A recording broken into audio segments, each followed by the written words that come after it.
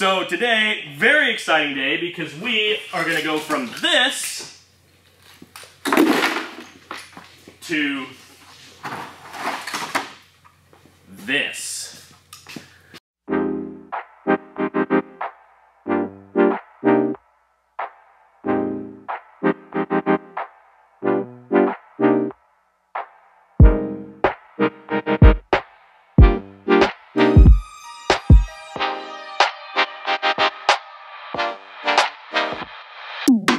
For every 1,000 views we get on this video, we're going to be donating $5 to Feeding America.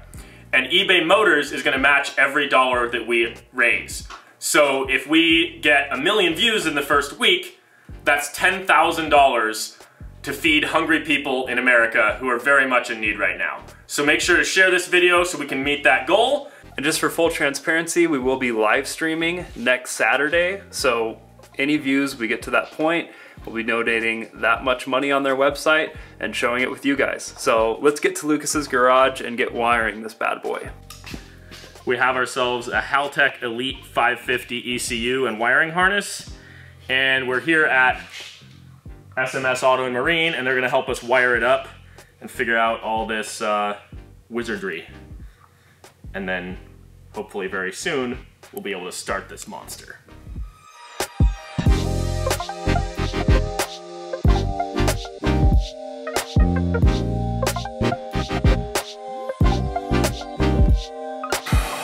So when you do something like this, what's the first step? Lay out all the spaghetti, identify it, and then decide how you're going to wire it. So if you look at the motor over there, you'll see we've got all the factory wiring coming off of the throttle body assembly is all labeled so that when it comes time to hook it up, we don't have to look at the diagram every single time, because that is time consuming. It's easier to look at it first time, get it all pinned out or laid out. And then like here, these are all the wires, we know where they go. So these are all basically going to be plug and play to the motor for the coil packs, the injectors, TPS. And then these are the ones that we're not quite sure yet. We got to do a little bit of research and see. There's a couple things that I know we're not going to use, like cam sensor. And then there's digitally programmable inputs and outputs, which we're going to be using some of them, but that's going to be part of the programming, so we'll see what Haltech and Casey has to say about that. We have the throttle position sensor that talks to the engine, or talks to the ECU, and then we have an idle control motor that is controlled by the ECU, and then on the other side we have a second throttle position sensor which is actually sensing the position of the choke. We will hopefully be able to recreate that. Worst case scenario, manual choke. Ethan can make a manual choke. Well, I don't even need to make it. You just reach forward, choke. Very basic.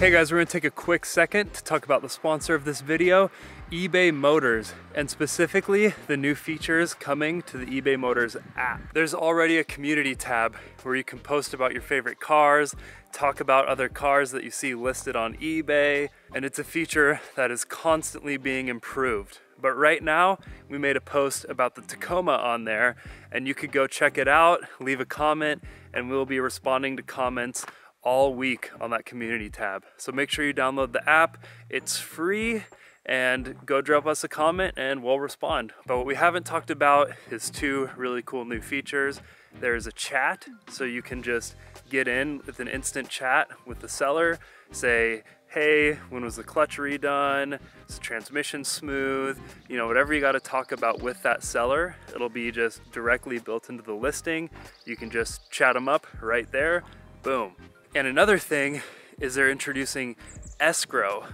Now this vehicle protection program is gonna cover you if your vehicle's not delivered, if something was undisclosed in the title, or certain vehicle defects that were undisclosed in the eBay description.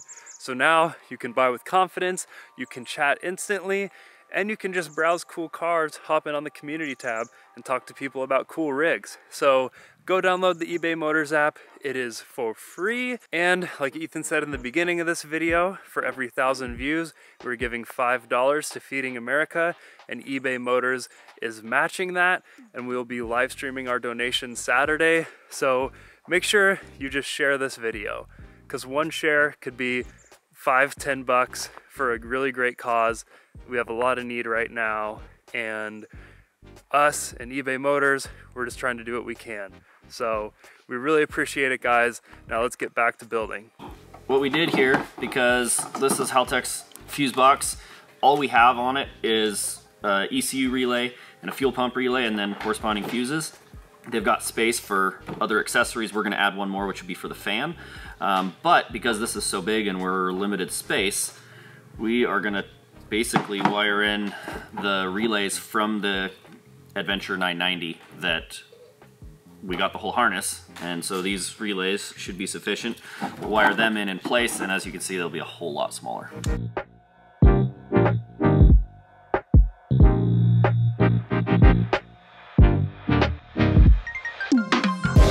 So this is the ECU itself, and we need to find a mounting location for it that's both relatively protected and relatively easy access. So at the moment where I'm thinking of mounting it is inside the front bumper here, which will be as protected as it can get and extremely close to the engine, so the wiring harness will be really short and nice and tidy. Plus it has a built-in map sensor, manifold absolute pressure, right? Yeah. Manifold absolute pressure sensor built into the ECU itself, so we can run the line from that up to the throttle bodies here and get that nice and close to the ECU as well. Air temp sensor here, pulled out of the air box. We'll have to make a place for that to go in whatever new air box we either make or get, because obviously we're not using that ginormous air box that was on here. We'll figure that out later, because that doesn't, we could run it with this just sitting here for starters. So one of the many things that'll happen later on.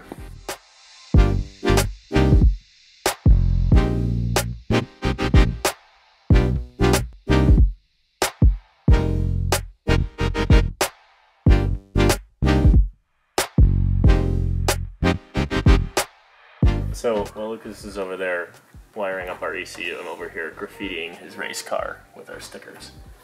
I mean, he has a Mighty Car Mod sticker. He's got to have a Grind Hard sticker as well.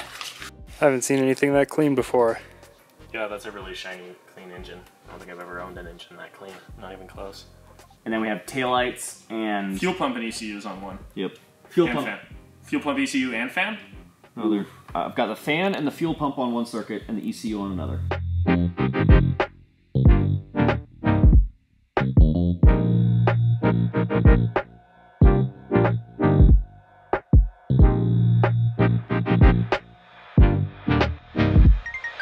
Now's the time to merge all of these wires for the throttle bodies, injectors, coils, and stuff into the Haltech wiring harness.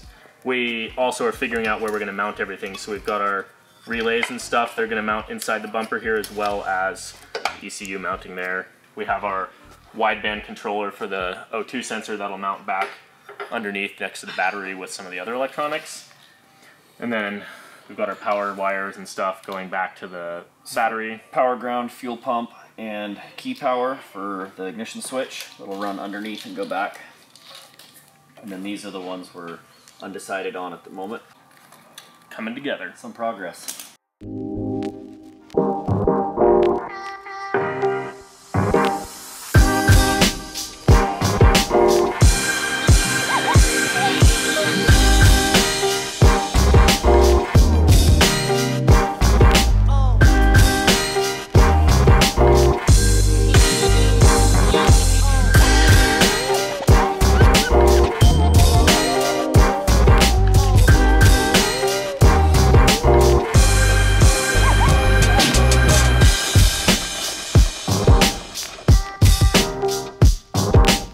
Got a pile of spaghetti, but more importantly, we got some stuff figured out here.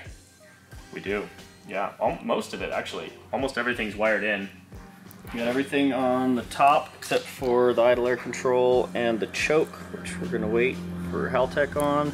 Got everything routed in a spot that we thought was out of the way.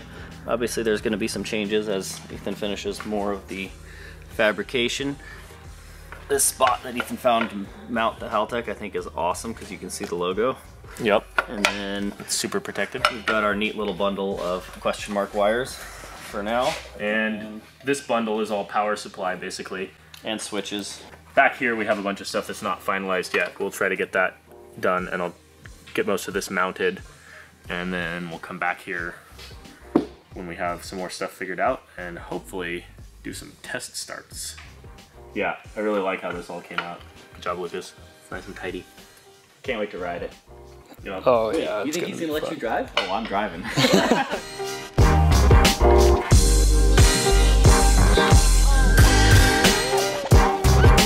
We are back at the, you know, crusty Grindhard garage instead of Lucas's beautiful shiny shop.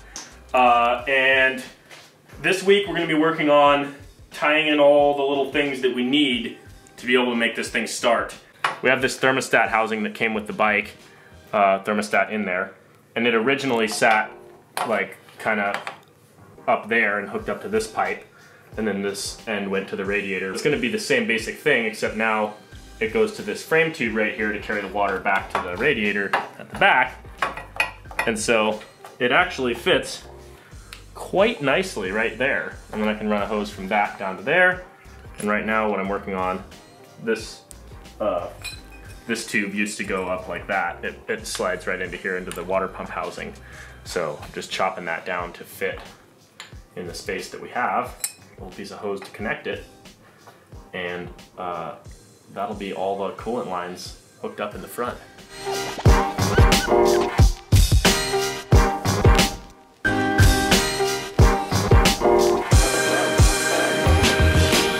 Today is one of those fixed drones and edit inside stormy days, but it's rare we work inside together.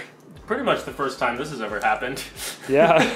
So I've got the Haltech ECU and the whole wiring harness out of the Hurricane and in here. And I'm figuring out the software end of it and just figuring out some of the questions we had about different sensors and controllers and stuff like that. I just want to understand as much of it as I can before I call up anybody at Haltech and ask questions, because if I call up and ask them a question and they're like, do you know this? I'll be like, no.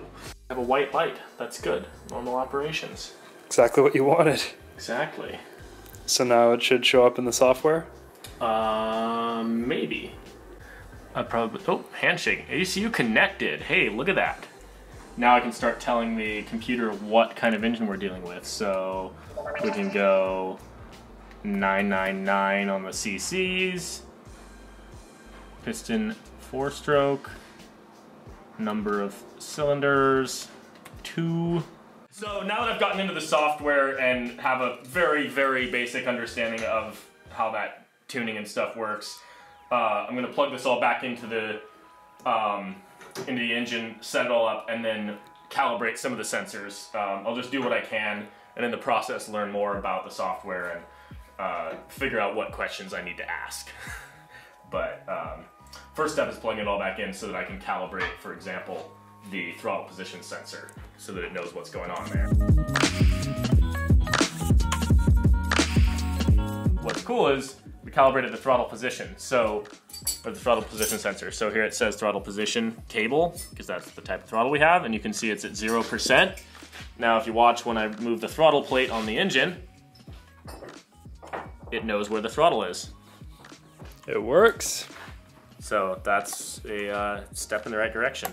On the other hand, this is an electronic choke, which after looking into the software and talking to Casey, who tunes motorcycles for a living, that's thoroughly unnecessary for a fuel-injected bike to have a mechanical choke, because you can just tell the computer to enrich in the fuel when air and coolant temps are below a certain number. So you can just tell the computer to run the choke. Aside from it's not an actual choke, it's just changing the air-fuel ratios. So since we don't have enough outputs from the ECU to run this anyway, so we'll just go ahead and delete this whole stepper motor thing that controls the choke plates.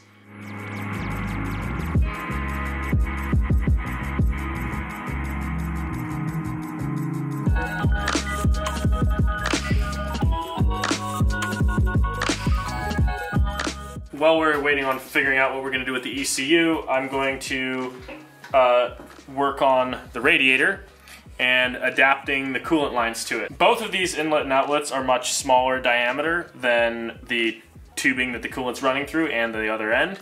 And I need to cut this one off and change the angle of it to make it work well with the rubber tubing. So I'm going to replace them both with a larger diameter piece of tubing.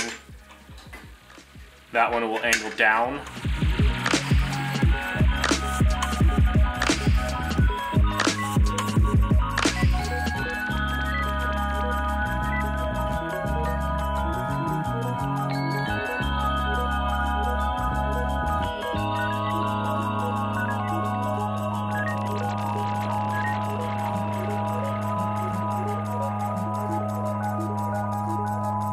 So after talking with Haltech, our computer, the Elite 550, doesn't have support for a stepper motor idle control, but they said that stepper motors are kind of outdated, cheap tech, and so they're sending us a very basic, but much better single wire idle control motor that will work with the ECU, but until then we'll still be able to hopefully do our test start and do all that and figure out a lot of other things in the meantime, because there are ways to make it idle without the idle control motor. It's just much better to have the motor. So I went ahead and deleted all this stuff. This is the idle control motor, which we'll be replacing with something different, of course, but these are the choke plates and choke assembly, which, again, after talking with everybody and thinking about it, these are super, super unnecessary for a fuel-injected engine with a tunable ECU. So if you look down inside there now, there's no obstructions until the throttle plates. So that means more airflow and just less clutter and hopefully more power. And weight reduction. My favorite two words. And look how clean it looks now too. Yeah, cleaned it up a little bit. The intakes were super, super dirty. Another little thing we need to delete before we get it running is these things. These were like an emissions exhaust valve thing. And you can see one of them's right here. Obviously we're not gonna use those, so I need to just make some block off plates for that out of a little piece of aluminum.